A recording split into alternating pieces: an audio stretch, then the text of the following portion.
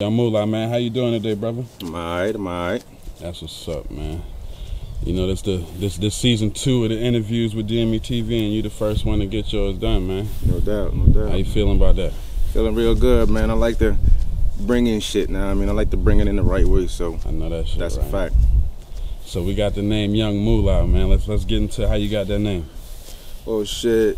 I mean, you know, growing up in the country, growing up where I'm from, man, you have a fucking list of names, know what I mean? So it started off as Muzz Mulah, and it started off as Muzz, and I started fucking with this cat J-Zo, know what I mean, my right hand man, and he rap, and he the one who got me into it heavy, and he seen my rap style. I used to always rap about getting money. Yeah. So that nigga was like Muzz Mulah. Shit, after that, we kind of cut the Muzz off, know what I mean, and just went to Mulah. Facts. So, how long have you been in the music game?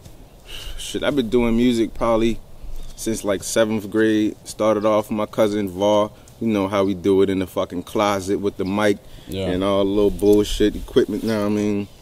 And I just started doing it like that. Started being big in poetry and shit, you know. And one day, I wrote this poem for the class, and this chick was like, which I didn't even take rap serious, I just used to do it. Yeah. This chick was like, the only reason you won is because you do music. I'm just like, damn, I don't do music, really, know what I mean? But she gave me that hint, like, maybe I need to start fucking with it. And that's when that real lyrical shit was in back in the day. Yeah. And I started fucking with the cat J-Zo, know what I mean? My homie J-Zo, my main man.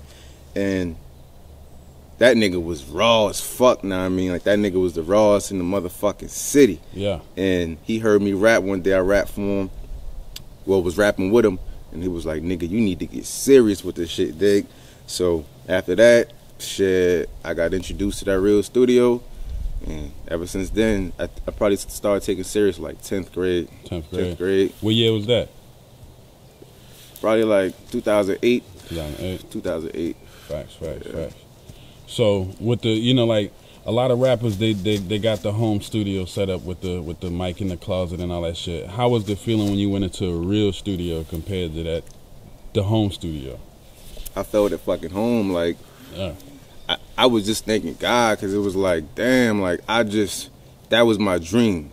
Like, to get in a real fucking studio, man. And once I touched that motherfucking mic, it was a rap. Like, I ain't turned back since. I was hooked.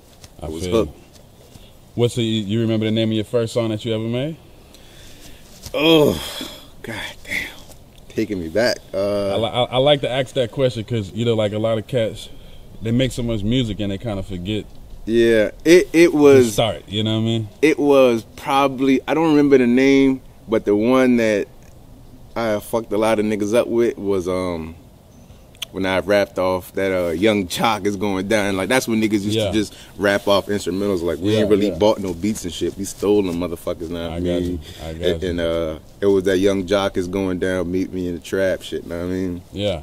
Murder. So how was the response when people started hearing you really rap compared to you thinking you rap? You know what I mean? Niggas was like, you rap?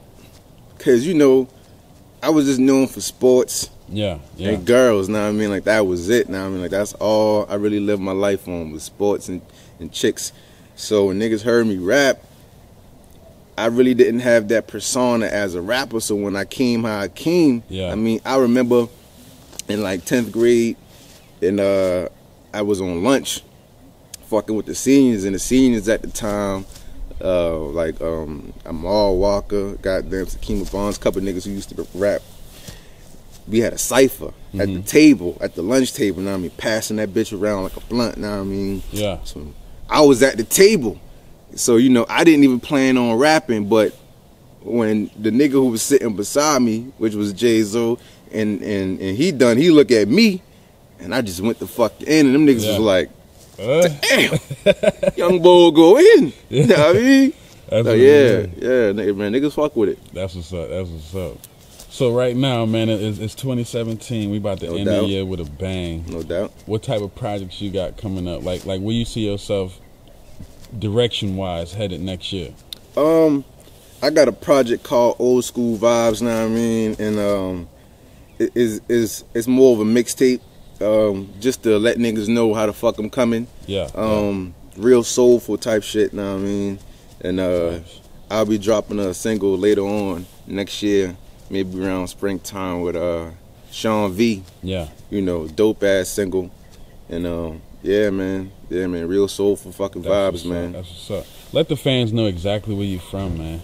From North Santee, a little hood in Joystown County, little hole in the wall spot, but that's where the love started. Know what I mean? That's where the love definitely started. So, you know, South Carolina nigga for sure. Yeah.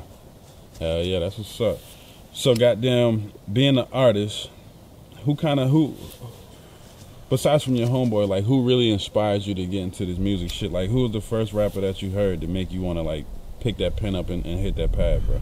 J motherfucker Z. Jay-Z.